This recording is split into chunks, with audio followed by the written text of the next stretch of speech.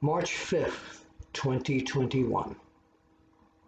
Another day, another wrestling death. That's the way 2021 seems to be going. I wasn't prepared to do a video today. I was going to watch SmackDown, maybe a movie, and I started getting calls from people. Did you hear that Buddy Colt died? He was in his 80s, an iconic wrestler, great guy. I remember seeing him very often when he, in the days when he shared the broadcast desk with Gordon Soley and Barbara Clary in Championship Wrestling from Florida. I was down there every few months, had dinner with Buddy and Gordon several times, telling wrestling stories. The first time I ever saw Buddy Colt in person, because I used to see him in the magazines, of course. Let me back up. The first time I'd ever seen him was on TV, either at Washington, D.C. or Bridgeport, Connecticut, on the old Vince McMahon Sr. shows. He was under his name, Ron Reed, Cowboy Ron Reed. And he was a decent, really decent competitor. But the first time I really got to see him in person was probably early 1971. I was on a trip in Atlanta covering the matches at the City Auditorium. And I met Buddy that night backstage. He was terrific to me, posed for pictures. And that night he wrestled a lights out taped fist match against Big Bad John. And it was one of the bloodiest encounters I had ever photographed, even though I was new at photographing at ringside. It was pretty much toward the start of my career.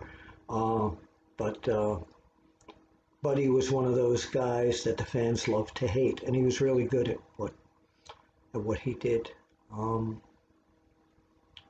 He wrestled just about in every territory.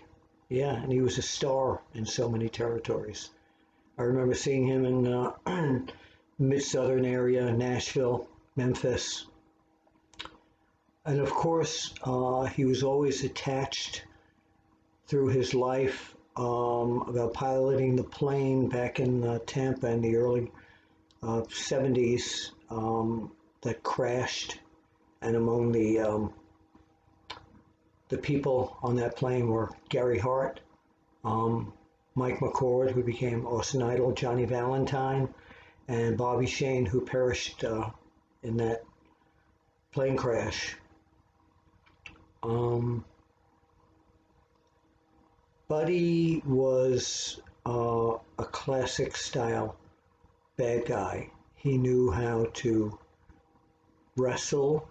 He knew how to be that bad guy in the ring to make the fans react to him. But after all of this, and from his days in Florida when he became a broadcaster and all that, fans started to really love him. And he was a really sweet guy. I kept in touch with a lot of us on Facebook, and they're going to miss you, Buddy Colt. Big part of pro wrestling history. Your Buddy Colt memories, please leave them right here. This is Bill Apter at the Apter chat, OneWrestlingVideo.com, and I hope I don't have to do another one of these. I mean, it's becoming almost routine. I hate this. I really do. Hope I don't have to do another one of these for ages. That's it. Please leave your thoughts about Buddy Colt right here on YouTube, OneWrestlingVideo.com. Thanks.